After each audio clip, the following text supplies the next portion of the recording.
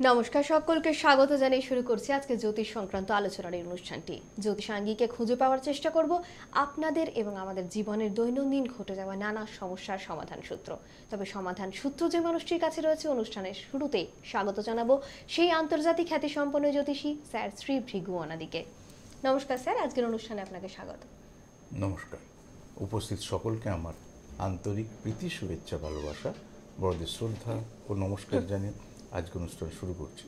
তার সাথে তোমাকেও প্রীতি, শুভেচ্ছা ও ভালোবাসা। অনেক অনেক ধন্যবাদ। দর্শক বৃন্দদের প্রতিনিধি হিসাবে আমি চেষ্টা করি আপনার পাশে বসার, যখন সুযোগ পেয়েছি, আপনাকে প্রশ্ন করার সুযোগ পেয়েছি, তখন ছোট ছোট করে বিভিন্ন প্রশ্নের মধ্যে দিয়ে যেতে, যাতে পুরো অনুষ্ঠানটা জুড়ে আমাদের দর্শক বৃন্দদেরকে ম্যাক্সিমামটাই কিছুটা করে সবাইকে ছুঁয়ে যেতে পারে। প্রথমে যেটা নিয়ে প্রশ্ন করবো যে স্যার, জ্যোতিষাঙ্গিক আলোচনার সাথে সাথে আমাদের দর্শক বন্ধুদের মনে কিছু প্রশ্ন, কিছু জায়গা, কিছু ধারণা থেকেই থাকে। ঠিক সেরকমই খুব কমন একটা ধারণা বশীকরণ, যে জায়গাটা সম্পর্কে একটা শিক্ষিত এবং বাস্তবিক ব্যাখ্যা শোনার সুযোগ তাদের সব ক্ষেত্রে থাকে না, সেই জায়গায় বশীকরণ নিয়ে যদি একটু বলেন তাদেরকে। প্রথমত এইভাবে বলবার চেষ্টা করো, কারণ বিভিন্ন সময় বিভিন্ন বিষয় নিয়ে যখন আলোচনা করি, মানুষের মধ্যে জ্যোতিষশাস্ত্র সম্পর্কে অনেকের ভীতি রয়েছে, অনেকের ধারণাটা ভুল রয়েছে। কিন্তু জ্যোতিষশাস্ত্রটা যে কোনো শাস্ত্র একটা সাগরের মতো, এটা একজনে হয়তো ক্লারিফিকেশন বা ব্যাখ্যা করে শেষ করা যাবে না। তো তার মধ্যে থেকে সংক্ষিপ্ত শেয়ার করার চেষ্টা করছি। তার মধ্যে জ্যোতিষশাস্ত্রের একটা অংশ আছে বশীকরণ। যখন আলোচনাগুলো করবো তখন দেখবেন, বুঝে যাবেন, ও বাবা, এই কথাগুলোর সঙ্গে তো শুনে শুনে অভ্যস্ত, কিন্তু এই বশীকরণ সম্পর্কে মানুষের এত ভীতি কেন? পৃথিবীতে সত্যি কি পৃথিবীর সে সবাইকে বশ করা যায়? তাহলে পৃথিবীর সেট আপটাই চেঞ্জ হয়ে যায়। তাহলে পৃথিবীটা যদি সেরকম কোনো দিন আসে, তাহলে সেই পৃথিবী ধ্বংস হবে। তাহলে সেই জায়গায় এখনও আসেনি। আপনি ইচ্ছা মতন যাকে খুশি বশ করতে পারবেন না, করা যায় না। তাহলে বশীকরণ শব্দটা কী বলতে চায়? ঠিক সেরকম দেখবেন ছোটোবেলায় বা আমরা অনেক সময় বলি, যে সন্তানটা বাধ্য ছিল, কথা শুনতো, বড় হওয়ার পর মুখে মুখে তর্ক করছে। আমরা অনেক সময় অনেককে গল্প করি যে আমার সন্তানটা বাধ্য ছিল রে, এখন আর আমার কিন্তু বাধ্য নেই, আমার কথা শোনে না, মুখে মুখে তর্ক করছে, ও নিয়ন্ত্রণে নেই। আচ্ছা, এই যে আপনি যে মা, আপনি তার সন্তানকে মানুষ করবার জন্য নিজের নিয়ন্ত্রণে রাখতে চাইছেন, এটা কি আপনার অপরাধ? এটাকেই বলছে বশীকরণ, অর্থাৎ বশে রাখা। যে আমার নিয়ন্ত্রণে থাকার কথা, বা যে এতদিন আমার নিয়ন্ত্রণে ছিল, আজকে সে নিয়ন্ত্রণে নেই, সেটাকেই বশীকরণ বলা হয়। সেক্ষেত্রে বশীকরণ ক্রিয়ার বিভিন্ন পদ্ধতি রয়েছে। কারণ বশীকরণ কোথা থেকে করবো? ধরুন আমি সন্তানকে নিয়ন্ত্রণ করতে যাবে, তার বশীকরণ, সেই শব্দটা, সে প্রতিকারটা আলাদা হবে। ঠিক সেরকম আপনি স্বামীকে নিয়ন্ত্রণ করতে চাইছেন, এটা কি আপনার অপরাধ? যে আপনি বিয়ে করার পর, আপনি দেখেই বিয়ে করেছেন, সব ঠিক আছে, বিয়ে করার পর আপনি জানতে পেলেন, বুঝতে পেলেন তার আচার ব্যবহার, পরিবেশ, পরিস্থিতি থেকে যে সে নেশার মধ্যে ডুবে আছে, সে কোনো নেশা করছে, তাহলে সেখানে আপনি তাকে নিয়ন্ত্রণ করবেন, সেটা কি আপনার অপরাধ? বা দেখলেন সে হয়তো আপনি ঘরে বউ থাকা সত্ত্বেও অন্য কোনো মহিলার সঙ্গে সে মেলামেশা করছে, বা অনুরূপভাবেই আপনি দাদা, আপনার ওয়াইফ হয়তো অন্য কারোর সঙ্গে মেলামেশা করছে, তাহলে আপনার তাকে, নিজের অর্ধাঙ্গিনীকে নিজের মতন ফিরে পাওয়াটা কি অপরাধ? এটাকে বশীকরণ। বশীকরণের প্রতিকারও আলাদা, যে স্বামীকে নিয়ন্ত্রণ করার বশীকরণ প্রতিকার আলাদা, সন্তানকে নিয়ন্ত্রণ করার বশীকরণ আলাদা। আমরা ভালোবাসার মধ্যে জড়িয়ে গিয়েছিলাম বা জড়িয়ে আছি, দুটো গিয়েছিলাম, আর সে আজকাল নেই, কিন্তু সেও লাইফ তৈরি করেনি, সে ছাড়া আমিও ভালো নেই, আমি ছাড়া সেও ভালো নেই। সেক্ষেত্রে দুজনেই উপলব্ধি করতে পারছি যে, কিন্তু অথচ ছোট ছোট ভুল বোঝাবুঝির কারণে দুজনের আমাদের গ্যাপটা তৈরি হয়েছে, অথচ কেউ কিন্তু আলাদা করে সংসার করিনি। এবার সেই যদি তাকে চায়, সেটা কি তার ক্ষেত্রে অপরাধ? সে তো আরও 10টা মেয়েকে চাইছে না, সে একটা মেয়েকে ধরেই সে সারাটা জীবন কাটাতে চাইছে। তাকে নিয়ন্ত্রণে আনা হচ্ছে বশীকরণ। ঠিক সেরকম যে আপনার ছিল বা আছে, বা যে ন্যায্য প্রাপ্তি, যা যেখানে অধিকার আছে, একটা মেয়ে তো বিয়ে করবেই, একটা মেয়ের বিয়ে হলে সে তো মা হতে চাইবেই। এই যে, কারণ অনেক সময় বশীকরণ অনেক নেগেটিভ ক্ষেত্রে ইউজ করা হয়। উদাহরণ দিয়ে বলি, এই সন্তান হচ্ছে না, সত্যি ডাক্তারও বলছে, অনেক জ্যোতিষী বলেছে আপনার সন্তান হবে, মেয়ের সেই সন্তানটা হচ্ছে না, দেখা যাবে নানা রকম ক্ষতি করে রাখে। সেই আপনার যাতে সন্তানটা হয়, সন্তান হলে তারপরে তো সন্তান মানুষ হওয়া বাঁচিয়ে রাখা পড়ে, তার সেক্ষেত্রেও কিন্তু বশীকরণ শব্দটাকে প্রয়োগ করতে হবে, তার পদ্ধতিগুলো আলাদা। তার মানে আপনি মেয়ে বিয়ে করেছেন, আপনি তো মাতৃত্বের স্বাদ পেতেই চান, এটাও বশীকরণের একটা অঙ্গ। অর্থাৎ কেউ যদি কিছু ক্ষতি করে রাখে তাতে সেটাকে নষ্ট করা যায়। অর্থাৎ আপনি আপনার সন্তান প্রাপ্তি থেকে আপনি বঞ্চিত হচ্ছেন, গ্রহের প্রতিকার দিয়েছেন, ডাক্তারি মেডিসিন খাচ্ছেন, বলছে হবে কিন্তু স্টিল নাও হচ্ছে না, কিন্তু বয়সটাও আপনার আছে, ডাক্তার বলেনি যে নেচার চলে গেছে, অথচ হচ্ছে না, বা হয়েছে একাধিকবার আমার সন্তান নষ্ট হচ্ছে। এইগুলোকে কেউ কিছু ক্ষতি করে রাখে।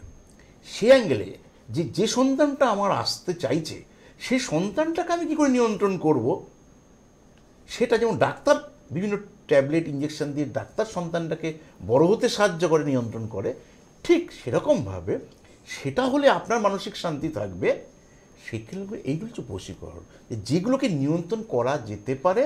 অনেক সময় আমাদের নিয়ন্ত্রণের হাতে থাকে না, নিয়ন্ত্রণ আমরা করতে পারি না, বুঝতে পারি না, কিন্তু আননেসেসারি যদি মনে করেন পৃথিবীর কোনো একটা প্রান্তে আপনি আমেরিকার প্রেসিডেন্টকে বস করবেন, উনি কি ওকে অ্যাপ্লাই করে দেখুন তো, ঠিক সেই অ্যাঙ্গেলে অবাস্তব কিছু ভাবনা হবে না। অবাস্তব যে বা যারা ব্যাখ্যা করছে নৈতিক দায়িত্ব তাদের, কিন্তু অবাস্তব ভাবনার মধ্যে থাকা যাবে না। কারণ সবসময় নিজের জীবন দিয়ে চিন্তাভাবনা করার চেষ্টা করবেন। পৃথিবীতে অনেক কিছু হচ্ছে, সব কিছু তো ভালো লাগে, সবটা যদি এত সহজ হতো তাহলে এত অ্যাপ্লাই করতো না। চাঁদে যাওয়ার জন্য কিনা চেষ্টা করছে সারা পৃথিবীর লোক, আমরাও তাদের মধ্যে রয়েছি, ব্যর্থ, কোনো চাপ নেই। এর আগেও বলেছিলাম বিখ্যাত একটা ব্যক্তিত্ব কল্পনা চাওলা, কল্পনা চাওলার মৃত্যু হয়েছে, বিজ্ঞান কি থেমে আছে? তার মানে একটা কিছু ঘটনা দিয়ে কোনো শাস্ত্রর শেষ কথা বলা যাবে না। হয়নি মারা গেছে, বিজ্ঞানের জায়গায় রয়েছে। এই ভারত কি সাকসেস পেল না, কী হয়েছে? কোনো এক সিকোয়েন্সে কি আবার সাকসেস পাবে? কিন্তু এটা একটা অ্যারেঞ্জমেন্ট, বড় প্যাকেজ, সব মেধা, টাকা, স্টার, সমস্তটা হবেই। আস্তে আস্তে আস্তে আস্তে আস্তে উন্নতি হবে। অনেক দেশই তো অনেক জায়গায় অনেক গ্রহতে পাঠাচ্ছে, সবাইকে একসঙ্গে সাকসেস পাচ্ছে, কিন্তু হাল ছাড়ছে না। ঠিক সেই অ্যাঙ্গেলে আমরা কিন্তু যেটা পজিটিভ প্রাপ্তি, যেটা আমার ন্যায্য পাওনা, যার ওপর যে আমার কন্ট্রোলে থাকলে আমার জীবন ভালো হবে, যে আমার কন্ট্রোলে থাকলে আপনার সংসার ভালোভাবে চলবে, সেটাকে নিয়ন্ত্রণ করা হচ্ছে কিন্তু বশীকরণ। একদমই তাই। আপনারা এতক্ষণে আশা করি অনেকটা বুঝতে পেরে গেছেন যে বাস্তবিক এবং শিক্ষিত মতামত কতটা আলাদা হয়, কিভাবে মানুষকে সত্যতার দিকে এবং কিভাবে মানুষকে ইতিবাচক জিনিসের দিকে এগিয়ে নিয়ে যেতে পারে। ঠিক সেই কারণেই কিন্তু শ্রীভৃগু অনাদি স্যার আরও সবার থেকে এতটা আলাদা। এখন জিজ্ঞেস করবো যে স্যার, জ্যোতিষাঙ্গিকের কিছু সমস্যা মানে কিন্তু অনেকেই জেনে গেছেন কাল সর্পদোষ থাকলে নাকি অনেক কিছু থেকে তারা বঞ্চিত হয়। আপনার কাছে এসে যারা পৌঁছতে পেরেছেন তারা কি করে বঞ্চিত না হয়ে এগিয়ে চলেছেন? প্রথমত বলি যে শাস্ত্রে বলা আছে সুগার প্রেশার থাকা খারাপ, অ্যানিমিয়া থাকা খারাপ। সুগার নিয়ে তো অনেক মানুষ ভালো রয়েছে, অন্তরালে রয়েছে, দেখবেন ডাক্তারের একটা পরামর্শ, অন্তরালে রয়েছে তার শরীরচর্চা, অন্তরালে রয়েছে তার একটা পূর্ণাঙ্গ লাইফস্টাইল। কোনো কিছু মেনটেন করবো না, এমনি সুগার ভালো হয়ে যাবে, হতেই পারে না। একটা মা বা বোন, স্বামী বায়ার করে দিল, বাবা বায়ার করে দিল, আর এমনি কাঁচা সবজির সিস্টেমেই রান্না হয়ে গেল, হবে না। রান্না যখন হয়েছে, খেতে যখন ভালো লাগছে, তাহলে এর মধ্যে কিন্তু মায়ের শ্রমটা আছে। কেউ বাটনা বেটে দিয়েছে, কেউ করেছে, মা রেঁধেছে। এমনি কাঁচা সবজি রান্না হয়ে যাবে না। তো রান্না হয়েছে যখন, তাহলে মায়ের একটা কিন্তু রয়েছে, সেটা আমরা অনেক সময় দেখতে পাই আর না পাই। আমি ঘটনাবলী থেকে বোঝাবার চেষ্টা করছি, কাঁচা সবজি তো এমনি রান্না হয় না। ঠিক বহু মানুষের সাকসেসের পেছন কারোর না কারোর হাত, সে গুরুর হোক, সে বাবা মায় হোক, কোনো তার শিক্ষক হোক, জ্যোতিষ গাইডেন্স হোক, কারোর না কারোর হাত কিন্তু মাথার উপর ছিল। তো সেইখানে গিয়ে সে মাথাটা নত করেছে, সারেন্ডার করেছে, সেইটা তার জীবনের টাইপ অফ প্রতিকার।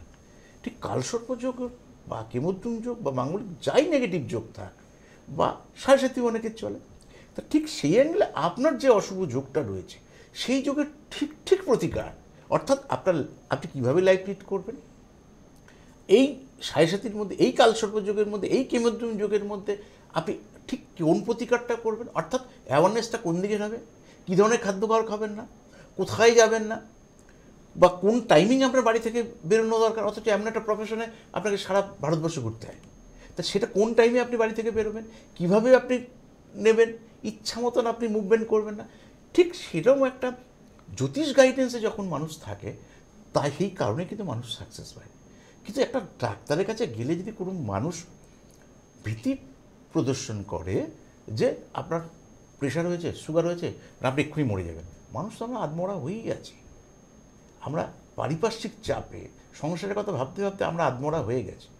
ডাক্তারের কাছে যে একটু মানসিক রিলিফের জন্য ডাক্তার তাই মানসিক রিলিফ দেয় বলে আপনি চিন্তা করেন না। কারণ দুরারোগ্য ব্যাধি ক্যান্সার, সেটা শোনার পরে হাত পা কাঁপে, তারপরও ট্রিটমেন্ট করে ডাক্তাররা কিন্তু বাঁচিয়ে রাখছে। বিজ্ঞান এখন এতটা উন্নত হয়েছে। এবার তার মধ্যে পৃথিবী ছেড়ে সবাই চলে যাবে, কেউ না কেউ তো যাবে, সেটার সাথে ক্যান্সারের ডিরেক্ট কোনো সম্পর্ক নেই, কিন্তু চেষ্টা করে কিন্তু বাঁচিয়ে রাখছে। তাহলে অত দুরারোগ্য ব্যাধি যদি ডাক্তাররা রিলিফ দিতে পারে, তো জ্যোতিষশাস্ত্রের আপনার এই অশুভ যোগগুলোকে নিয়ন্ত্রণ করতে পারবো না? ঠিক অন্তরালে ওই প্রতিকার রয়েছে, আর পাবলিকের অ্যাওয়ারনেস রয়েছে। যে আসছে সে ভেবে আসছে যে এই স্যার বলি, আঙ্কেল বলি, মহারাজ বলি, যা বলবে সেইভাবেই আমি অপারেট করবো, কারণ উনি আমার ভালোর জন্য বলছে, যেভাবে আমরা ডাক্তারের সাজেশন নিই। ডাক্তার কিন্তু ডাক্তারের রোগ মুক্তির জন্য আমাকে সাজেশন দেয় না, আমার মুক্তি লাভের জন্য, আমি যাতে রোগ থেকে রিলিফ পাই তার জন্য ডাক্তার অ্যাডভাইস দিচ্ছে। এই বোধটা যার মধ্যে থাকবে সে কিন্তু সাকসেস পাবে। সেই কারণে যে কোনো নেগেটিভ যোগই থাকুক, নেগেটিভ যোগের মধ্যেই কিন্তু বহু মানুষ পজিটিভ গেইন করেছে। অনেকে ব্যবসা করছে, বিয়ে করছে, সন্তান হচ্ছে, সাবধানতা অবলম্বন করে। আচ্ছা না, অনেক মানুষের অসুস্থ, এই তো পৃথিবীর ইতিহাস ঘাটলে দেখতে পাবো যে বহু মানুষ রয়েছে শারীরিক প্রতিবন্ধকতাকে জয়লাভ করে সে বিরাট বিরাট জায়গায় চলে গেছে। আমি আপনি একটু পেটে ব্যথা হলেই আজকে আর স্কুলে যাবো না, কালকে আর অফিসে যাবো না, পরশু দিন আর অমুক করবো না, তারপরের দিন আর এটা ছেড়ে দেবো, আমার কিছু ভালো লাগছে না। মানে সবসময় আমাদের নেগেটিভে ভরপুর। তার আর আমাদের বেসিক ডিফারেন্স করি, তাহলে ওইখান থেকেই ঘুরে দাঁড়াতে হবে। আর হবে না, হচ্ছে না, হতে পারে না বলে কোনো শব্দই নেই।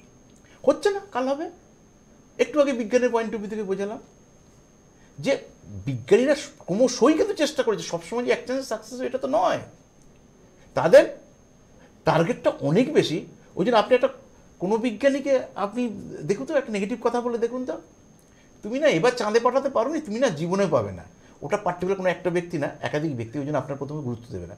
আপনি আপনার বার্তা সেই জায়গায় যাবেই না, উনি পাবলিককে গুরুত্ব দেন। পাবলিক বলে কোনো শব্দই নেই ওনাদের কাছে, ওরা নিজেরাই এক আত্মা, এক প্রাণ, নিজেরা যেটা ভালো বুঝে, ওনারা যার জন্য একটা নেশায় থাকে। এই নেশা সাধারণ মানুষকে বোঝানো যাবে না। তো বলতে পারেন বিরুদ্ধে আপনি কী করে বুঝলেন? আমি একটাই কারণে ডিউ টু প্রফেশনের জন্য বুঝি।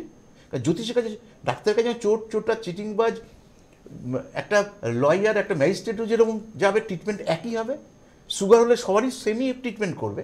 তো জ্যোতিষের কাছে সায়েন্টিস্ট তো আলাদা করে গ্রহ নক্ষত্র থেকে আসা নয়, বা একটা পিএইচডি করছে কোনো একটা সাবজেক্টে, সে তো আলাদা করে গ্রহ নক্ষত্র থেকে আসা নয়। আবার একটা ইঞ্জিনিয়ার, সে একটা আলাদা গ্রহ নক্ষত্র থেকে আসা নয়।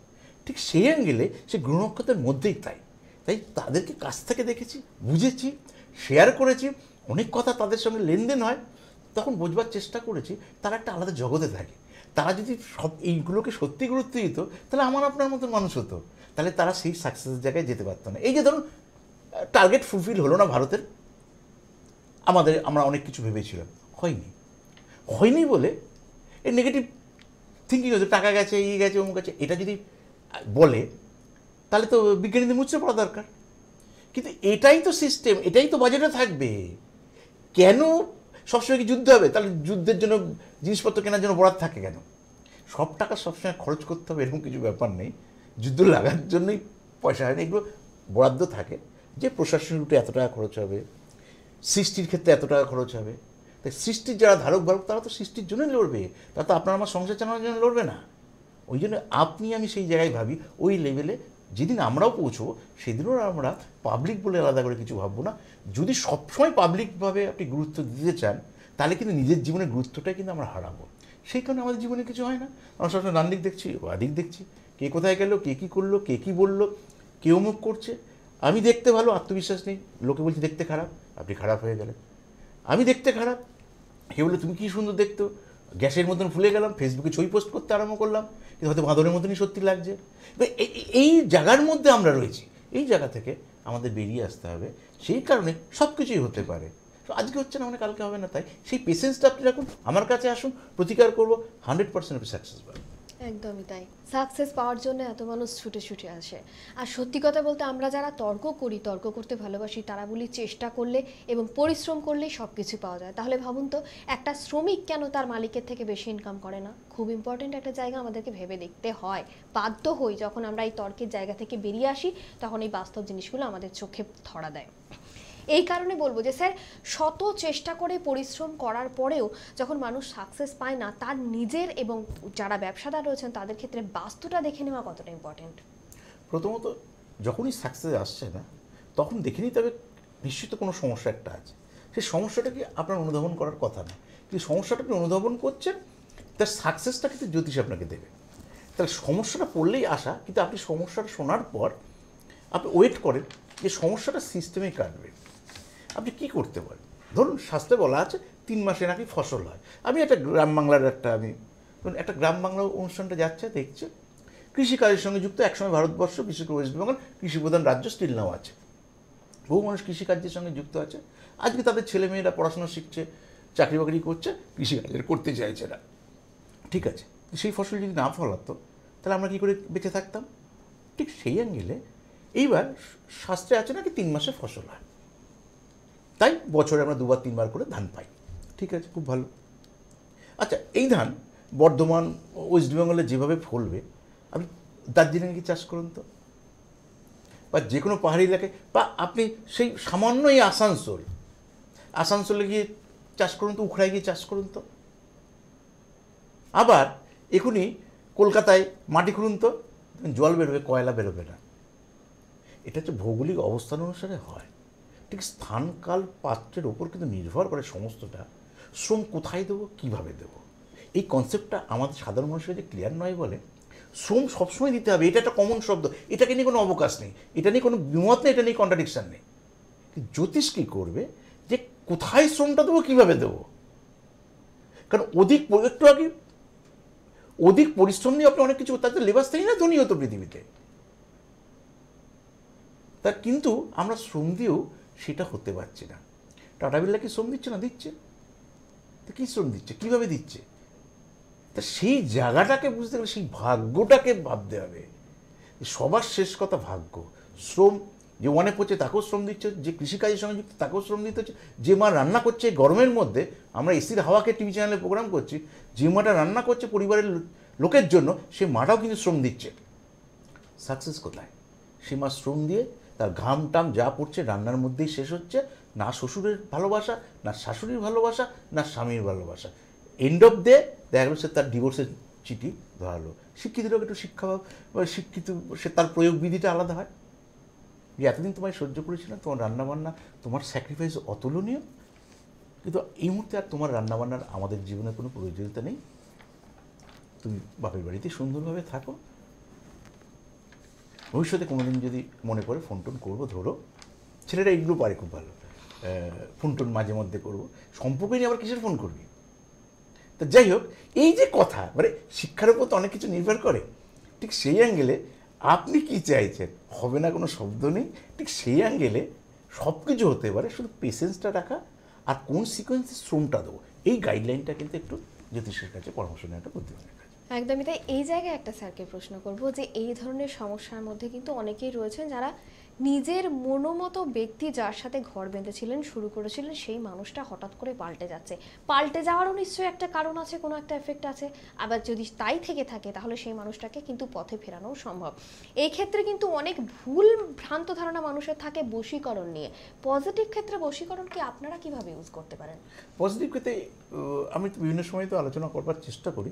এইগুলোকে নিয়ন্ত্রণ করা যায়, যেটাকে বশীকরণ, যে আমার নিয়ন্ত্রণে ছিল বা যার সঙ্গে নিয়ন্ত্রণ থাকলে আমার জীবনে উন্নতি হবে, তাকেই করা যায়। সেটাই হচ্ছে বশীকরণ। কিন্তু বশীকরণ মানে ইচ্ছা মতো রাস্তায় একটা যাকে খুশি দেখলাম। আর আমরা সাধারণ মানুষকে বশীকরণ শব্দটা ছেলে মেয়ের মধ্যেই সীমাবদ্ধ ভাবি।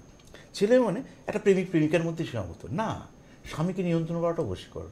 স্বামীটা উচ্ছৃঙ্খল জীবনযাপন করছে, স্বামীটা রাত করে বাড়ি ফিরছে, স্বামীটা নেশা করছে, যেটা বিয়ের পর দেখিনি। আজকে সন্তান বড় হচ্ছে, বাবা মায়ের অ্যাডজাস্টমেন্ট না থাকলে সন্তানও মানুষ হবে না। সন্তান কয়েকদিন পর মাকে অপমান করবে, দেখছে বাবা নেশা করে সে গায়ে হাত তুলছে, তাহলে এগুলোকে নিয়ন্ত্রণ করবো না? এটাকে একটা বইয়ের অপরাধ।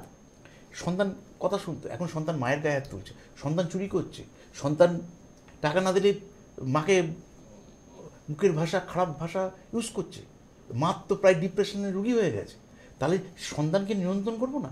ঠিক সেরকমভাবে সব নিয়ন্ত্রণ করার পদ্ধতিগুলো আলাদা আছে, কিন্তু সমস্তটাই হচ্ছে বশীকরণের অধীনস্থ, কিন্তু ইচ্ছা মতন করা যায় না পৃথিবীতে। তাহলে সবাই সব কিছু করতে পারতো, চাঁদে যাওয়ার আর প্রচেষ্টা করতো না, মঙ্গল গ্রহে কিছু পাঠানোর দরকার ছিল না, মঙ্গল গ্রহে মানুষ এমনি চলে যেত, একটা বশীকরণের কিছু টোটকা দিয়ে দিত, মানুষ মঙ্গল গ্রহে টপ করে চলে যেত, তাহলে আর মানুষের কোনো কিছুরই আর চেষ্টা বলে কোনো শব্দ থাকতো না। আপনি বিদেশে চলে যেতেন, আপনি প্রধানমন্ত্রী হতেন, বিদেশের কোনো সুন্দরী মহিলা আকাশ থেকে টপ করে লাফ দিয়ে ওয়েস্ট বেঙ্গলের মাটিতে চলে আসতো। অবাস্তব ভাবনা, মানে ভাবনাটাই তো আমাদের অবাস্তব। ভাবনাটা বাস্তবমুখী আমরা যদি করতে পারি, তাহলে আগামীতে হয়তো আমাদের অনেক বেশি সাকসেস আসবে বলে আমাদের বিশ্বাস।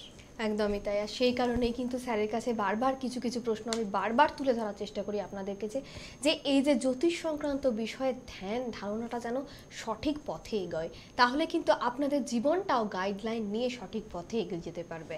যারা গাইডলাইন নিতে চাইছেন তাদের জন্য একটু ঠিকানাগুলো জানিয়ে দিই, কবে কোথায় ওনাকে পাচ্ছেন।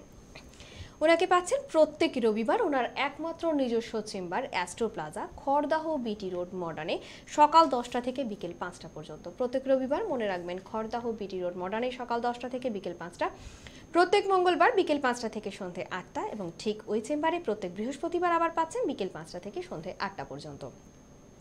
প্রত্যেক সোমবার পাচ্ছেন হাজরা মহাকাশ চেম্বারে 35-এর এই হাজরা রোড, বিকেল 4টে থেকে সন্ধে 7টা পর্যন্ত। প্রত্যেক শুক্রবার শিয়ালদাতে পাচ্ছেন রামকৃষ্ণ জ্যোতিষ কার্যালয়, শ্রদ্ধানন্দ পার্কের ঠিক পাশেই, দুপুর 12টা থেকে বেলা 3টে পর্যন্ত। প্রত্যেক শুক্রবার বেহালা সানরাইজ চেম্বারে পাচ্ছেন বিকেল 4টে থেকে সন্ধে 7টা পর্যন্ত। বুকিং নাম্বারগুলো একটু জানিয়ে দিই, 9830143766, 9903204849। এছাড়া রাজ্যের বাইরে পাচ্ছেন ব্যাঙ্গালোর এবং ভুবনেশ্বরে। জেলায় পাচ্ছেন রানাঘাট, বারাসাত, নবদ্বীপ, কৃষ্ণনগর, হাওড়া, খড়গপুর, মেদিনীপুর, বর্ধমান, আসানসোল, দুর্গাপুর, বোলপুর এবং শিলিগুড়িতে। এখন জানিয়ে দেব চেম্বারে কবে কোথায় বসছেন। সেপ্টেম্বর মাসের 11 তারিখে উনি বসছেন শিলিগুড়িতে, 19শে সেপ্টেম্বর ওনাকে পাচ্ছেন সেপ্টেম্বর মাসের 19 তারিখে খড়গপুর এবং মেদিনীপুরের চেম্বারে, 24শে সেপ্টেম্বর রানাঘাট এবং বারাসাতের চেম্বারে, অক্টোবর মাসের 16 তারিখে বর্ধমান, আসানসোল, দুর্গাপুর এবং 17ই অক্টোবর ওনাকে পাচ্ছেন নবদ্বীপ এবং কৃষ্ণনগরের চেম্বারে। নিচে স্ক্রলে আমাদের বুকিং নাম্বার যাচ্ছে, বুকিং নাম্বার নোট করে রাখুন। যে কোনো চেম্বারে যাওয়ার জন্য 1 সপ্তাহ আগে নাম বুক করে তারপরে এসে নিজের সম্বন্ধে কথা বলে আলোচনা করে মিটিয়ে নিন সমস্যা। এখন যেটা নিয়ে কথা বলবো, যে স্যার আপনি তো দিনের পর দিন বিশ্বায়নের সাথে তাল রেখে মানুষকে সুযোগ দিয়ে চলেছেন, ঠিক একই সুযোগ যে জায়গায় মানুষ এখন সব থেকে বেশি কমফোর্টেবল, পকেটে মোবাইলের সঙ্গে সঙ্গে কিন্তু এগিয়ে চলছেন মানুষ, ঠিক একইভাবে ইউটিউবের সাথে ওতপ্রোতভাবে জড়িত বিভিন্ন বিষয়ে মানুষজন এই ইউটিউবে শ্রীভৃগু আনাদিকে পাচ্ছে বিভিন্ন ফেজে বিভিন্নভাবে। সেই ক্ষেত্রে ওনার দুটো চ্যানেল, শ্রীভৃগু অ্যান্ড মোটিভেশন, যেখানে না বলা কথা, অনেক ভ্রান্ত ধারণা সম্বন্ধে সঠিক তথ্য দেওয়া রয়েছে, বিভিন্ন ধরনের আলোচনা, বিভিন্ন প্রফেশন নিয়ে আলোচনা, বিভিন্ন ধরনের সমস্যা নিয়ে ডিটেলে আলোচনা করা রয়েছে, যে ক্ষেত্রে কিন্তু আপনারা এই ধরনের যে রকম অনুষ্ঠান দেখছেন সেই ধরনের সঠিক মনস্তাত্ত্বিক এবং সঠিক শিক্ষিত আলোচনা শুনতে পাবেন। মনে রাখবেন, শ্রীভৃগু অ্যান্ড মোটিভেশন। আবার আরেকটা চ্যানেল রয়েছে শ্রীভৃগু অনাদি লাইভ, যেটা নিয়ে স্যারের কাছে এখন শুনবো, যে ভারতবর্ষে এই প্রথম ইউটিউবে ফোনে কিন্তু যোগাযোগ করতে পারছেন দর্শকরা এবং নিজেদের সমস্যা নিয়ে আলোচনা করতে পারছে। শ্রীভৃগু অনাদি লাইভে কি করে পাচ্ছে একটু স্যার ছোট করে বলবেন। একদম সংক্ষিপ্ত আলোচনা করার চেষ্টা করব। একদম সহজভাবে দর্শক বন্ধু বুঝে গেছে, যেভাবে আমার টিভি চ্যানেলে আপনারা ফোন করছেন, ঠিক টিভি চ্যানেলের ব্যক্তিটা যেহেতু ছোটো এবং টিভি চ্যানেলের প্রোগ্রামটা শেষ হয়ে যাওয়ার পর আর নিজে কি বলেছিলেন বা আমরা কিভাবে উত্তর দিচ্ছি, এটা কোনো রেকর্ড থাকছে না আপনার কাছে। ইউটিউবে কিন্তু সবটাই রেকর্ড হয়ে থাকবে এবং পৃথিবীর বিভিন্ন প্রান্তে যাতে পরিষেবাটা পৌঁছে দেওয়া যায়, কারণ বিশ্ব এখন হাতের মুঠোয়। আপনি মনে করলে পৃথিবীর সমস্ত খবর আপনি ঘরে বসে পাচ্ছেন, তাহলে এই টেকনোলজিটার সাথে আমরা কেন যাব না? হতেই পারে এই মুহূর্তে আপনার আমেরিকায় বসে কোনো একটা আপনার সন্তানটা চাকরি সূত্রে গেছে, কিন্তু ভিগুদাকে তার প্রয়োজন, কিন্তু এই টিভি চ্যানেলটা সেখানে গিয়ে পৌঁছচ্ছে না। সেটা ইউটিউব চ্যানেলটা যদি সাবস্ক্রাইব করে রাখে, তাহলে তার কাছে নোটিফিকেশনটা যাবে যে ভিগুদা কখন বসছে। ইন্ডিয়ার টাইম অবভিয়াসলি থাকবে, বিভিন্ন দেশের টাইম দেওয়া যায়, তারা সেই টাইমে তখন চেঞ্জ করে নেবে। ইন্ডিয়ার টাইমে কখন, বিদেশের টাইমে কখন, সে বিভিন্নভাবে পরিষেবা দেওয়ার জন্য কিন্তু ওই ইউটিউব চ্যানেলে আমি কিন্তু সরাসরি ফোনে কথা বলার সুযোগ করে দিয়েছি। বুঝতে পারছেন, দুটো চ্যানেল শ্রীভৃগু অ্যান্ড মোটিভেশন। আরেকটা চ্যানেল শ্রীভৃগু অনাদি লাইভ অবশ্যই সাবস্ক্রাইব করে রাখুন, যাতে আপনাকে পিছিয়ে পড়তে না হয়। আজকে অনুষ্ঠান এই পর্যন্তই, আবার দেখা হবে। খুব ভালো থাকবেন। নমস্কার।